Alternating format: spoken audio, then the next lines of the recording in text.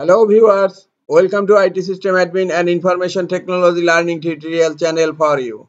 Today in this tutorial I am going to show you how to show recently added app in Start menu on Windows 10 computer. Sometimes it become very important for you, so don't forget to watch full video. Click on Start menu. Recently added apps are not showing here in Start menu. Now I am going to show you how to show recently added app in Start menu on Windows 10 computer. Click on Settings. Click on Personalization. Then click on Start on left pane. Here the third option is Show recently added app.